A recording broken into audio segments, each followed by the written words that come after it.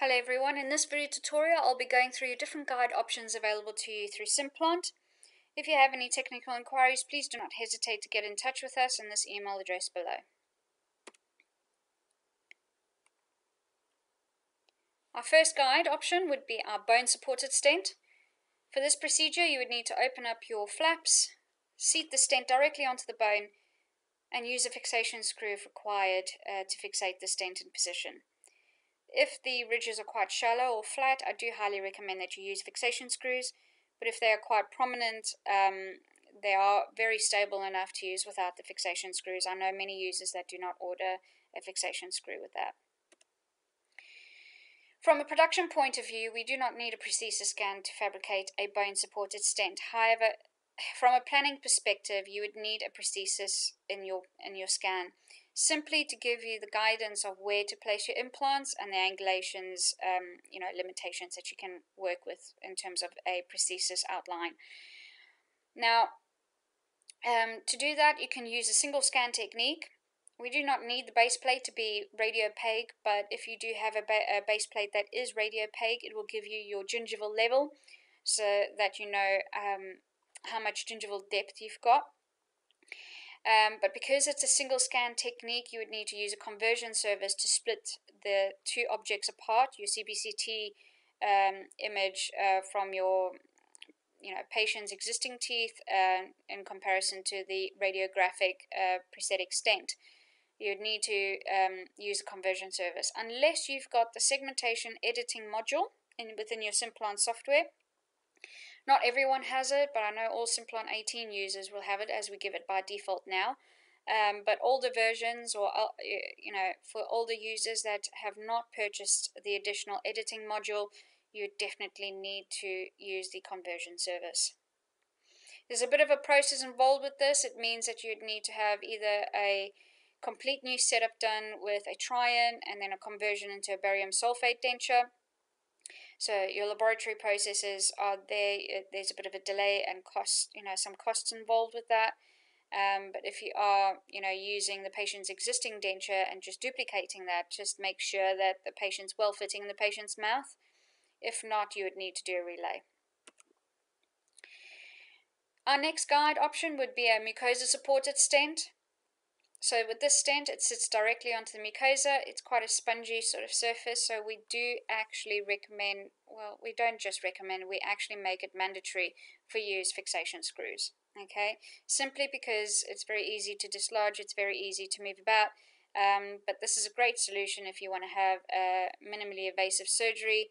But for this sort of guide scenario, we do need a prosthesis with a base plate that's barium sulfate converted, because the base plate will determine the fitting surface. All it is that we are replicating the denture into a stent. You could use a single scan technique and convert it into barium sulfate completely, including the base plate. But if to save costs and time, there's also another technique called the dual scan technique.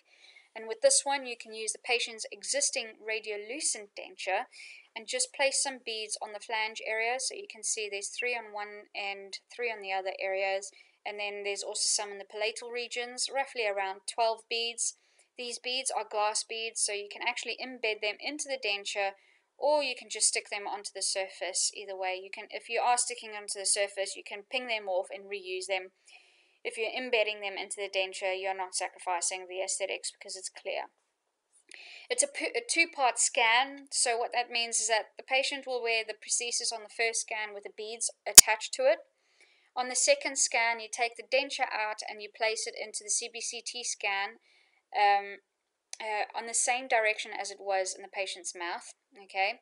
And because it's surrounded by air and there's no tissues around it, we actually are able to use the Simplant software to then restore that information back and replenish the denture information, even if it's radiolucent.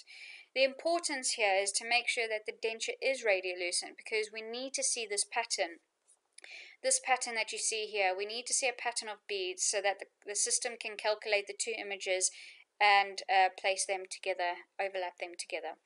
If they're not radiopaque, if they're not radiolucent and they are radiopaque, the system cannot identify the beads, the individual beads, and they will not be able to merge the two together.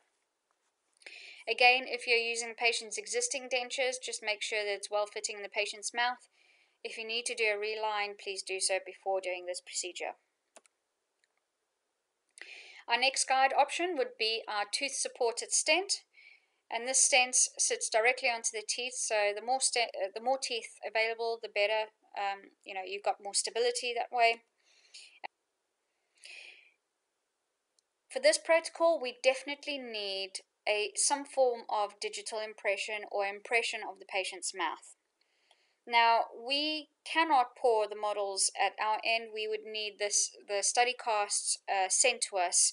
So ideally, send a silicon impression to your laboratory, get them to pour up the models, and then send the models to us. However, if they do have the scanning facilities, rather get them to scan it in STL format and ask them to send you the digital copy of them. It saves you having to send the models to us. It saves the delay. It reduces the risks of the models getting lost, and also it reduces the risks of getting the models damaged during transit.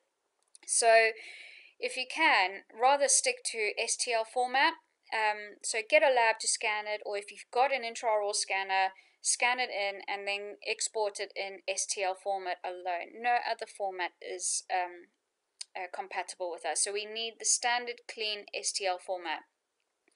We use a 3-point referencing system, so we need to clearly identify 3 points in both CBCT scan. As you can see, this is just bone and teeth, and then the STL file, which is tissue and teeth. So our only reference points that we can work with is the teeth alone.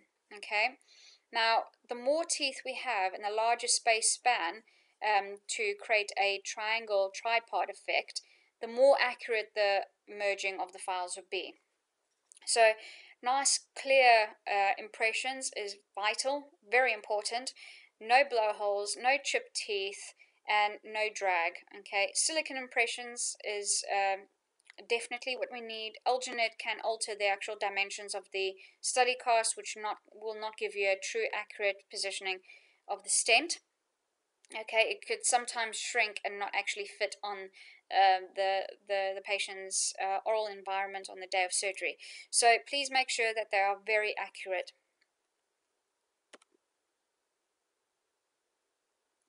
Now, if you're sending models to us because you do not have some sort of scanning facility, either yourself or the laboratory, if you are packing it in a box and sending it to us, make sure that if you're sending us more than one model, individually wrap them and wrap them really well with bubble wrap or sponge, because if they come into contact with each other, they have a tendency to just break into a million pieces.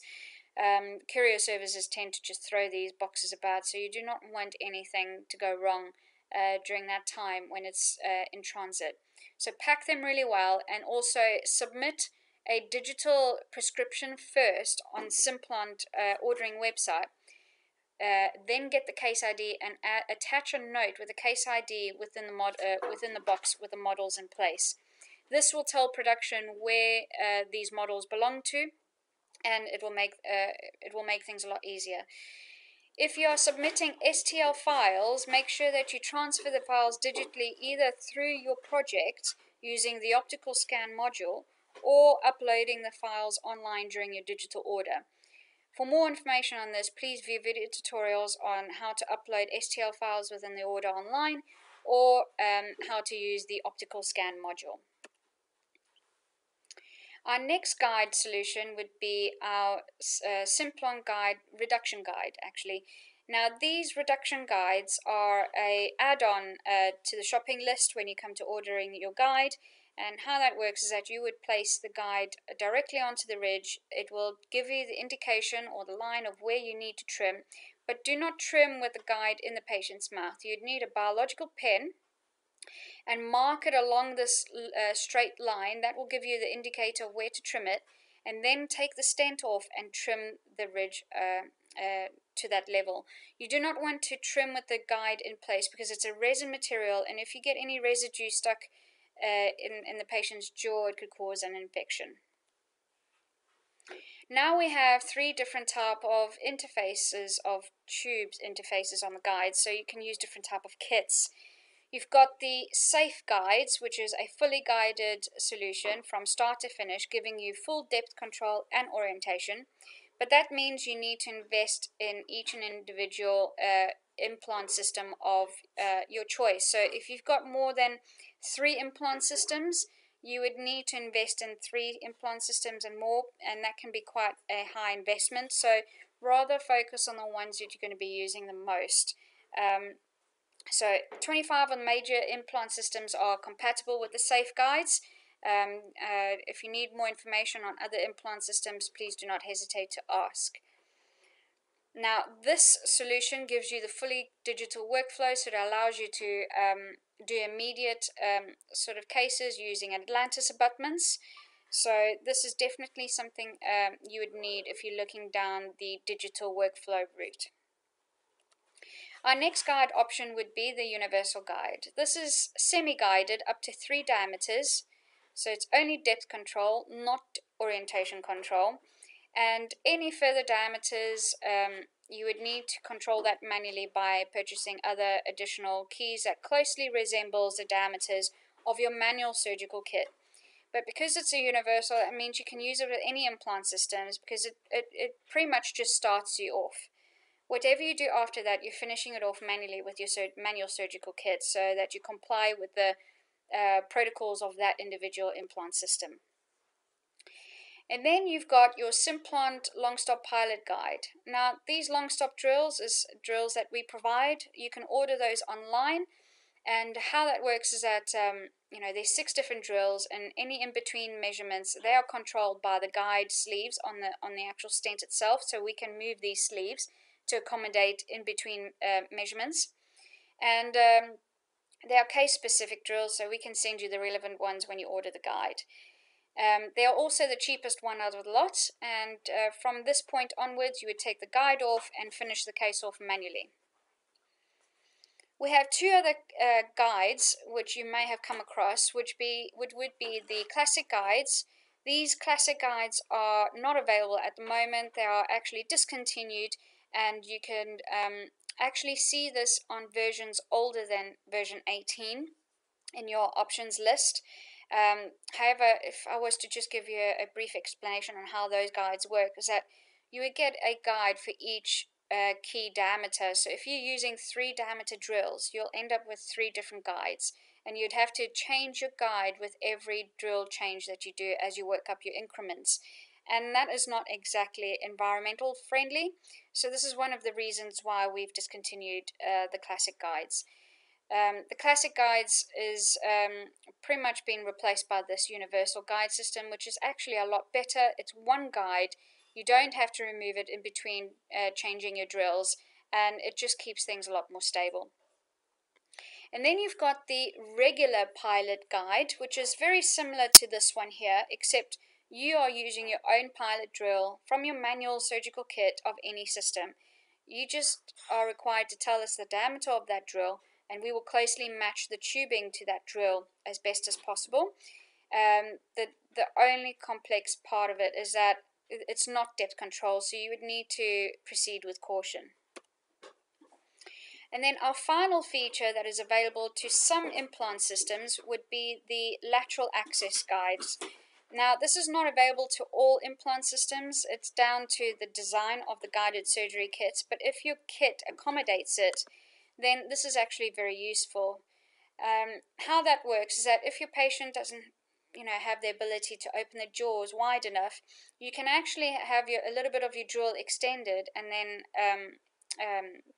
slot it in from the side, and then you engage your key or the sleeve on drill into position, and then you start the drilling procedure. So this is quite handy if you're having long implants in the posterior region. However, be very careful when you're using long implants, because the longer they are, the more difficult it is to reach at the back of the mouth. This now concludes our different variety options of guide ordering solutions that you can look through and order from Simplant. If you have any further inquiries regarding this, or if you need any further information, please do not hesitate to get in touch, and we'll be more than helpful to assist you. Thank you very much.